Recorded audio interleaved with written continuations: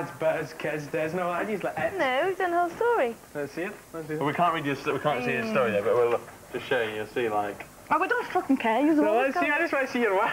We don't want you to see the story. No, just show me some of your words. Alright, let me show you some words. Invincible. See that? Who cares? Come on, I don't care. Invitation. Who Invitation. Cares? They've always got to be the best. Fearlessly. It gets boring, guys. It gets boring. Postgraduate. Oh, shit. Well, I didn't care if we tried hard. They were so mean. 4:24 p.m. Big Brothers gather the housemates on the sofas to present their stories. First up are Daniel and Nadia, and their story is about Michelle working as a successful model and leading a glamorous lifestyle. Meanwhile, in Newcastle, Chicken was in the middle of a photo shoot, her phone ringing in one hand and 3 makeup brushes in the other. Nadia, meanwhile, assumes it's just another... That wasn't my idea, this is his creation. Jason and Michelle are next to read their story, in which Michelle and Shell are world-famous ballerinas competing against each other. As the music began, Michelle's ballet shoe became undone. Was this the end of Michelle's dream? Suddenly, then, as if from nowhere, Floorman Stu came to tie Michelle's shoe while she was in mid-pirouette.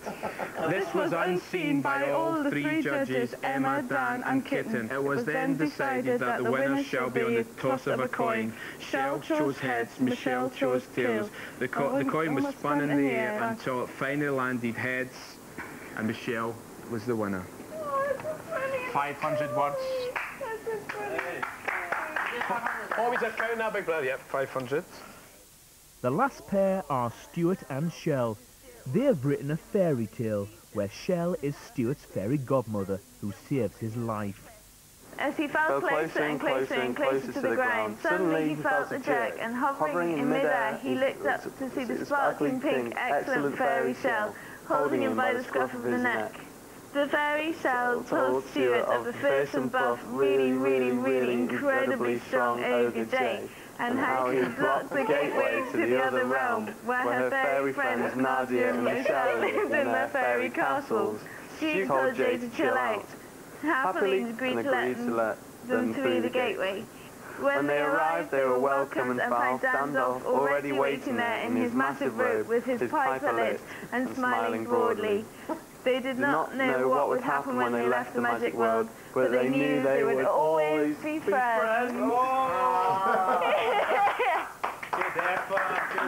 a really good one. That was a good story. How could you get that so quick? I think it was crap. I think it was shit. I think this is the best. I think yours was the best. No, I think yours was the best. This is Big Brother. The test is now complete. Would one pair bring all 3 stories to the diary room? Should we ask if we can just put the last few words on our story? No, because then we can do that as well. Well, as in the task. You've already put words on that you shouldn't have put on, Stuart Wilson. So no, you cannot.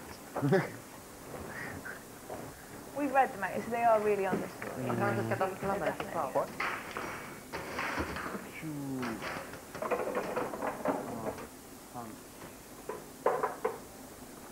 Say what you've done, Stu. Say what you've done. Chill out, mate. No, I will not chill out, thank you very much.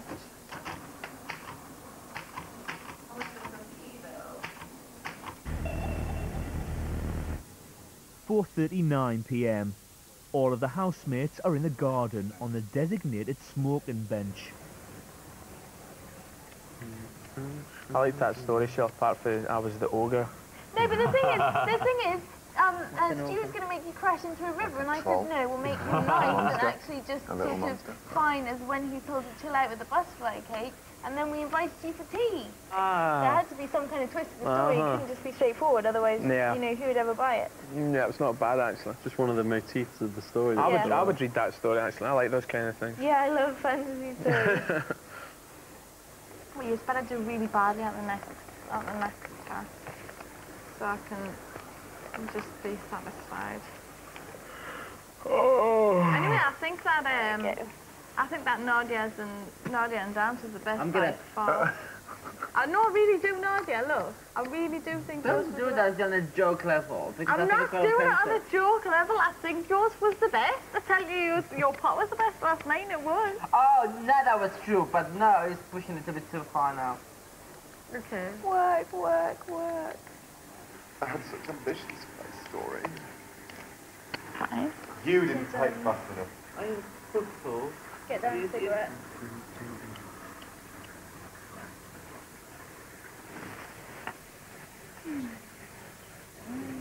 My ex. What are you thinking about? Nothing, just laundry.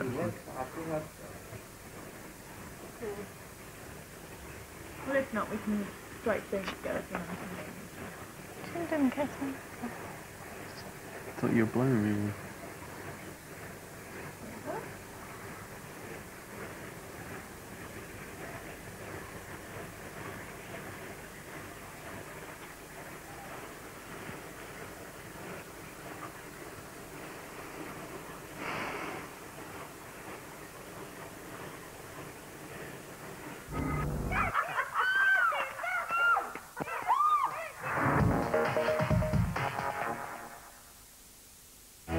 Talk, 3 p.m.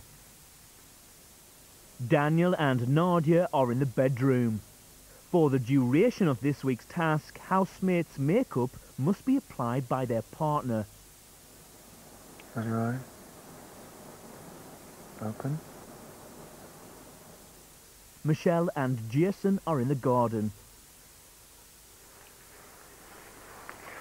Oh, I'm so looking forward to getting a good scrub. That way, just brush your teeth, wash yourself, scrub.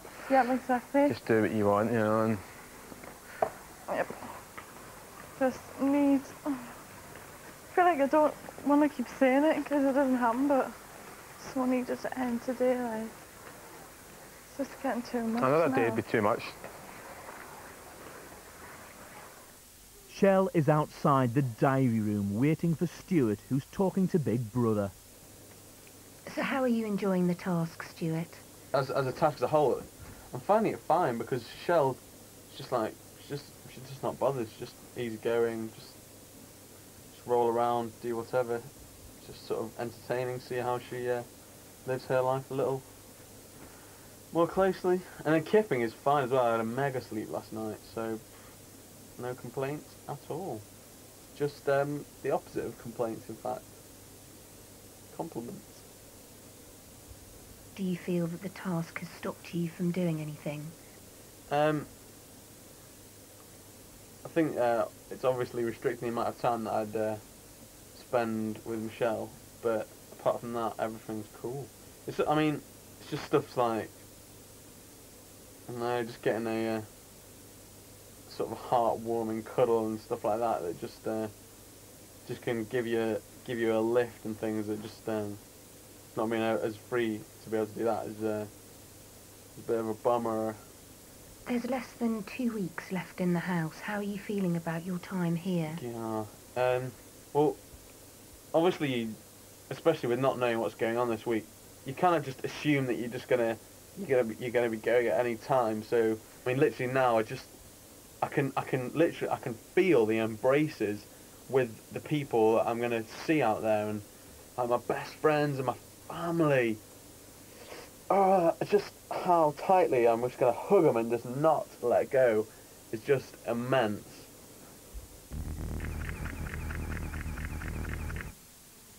5:12 p.m.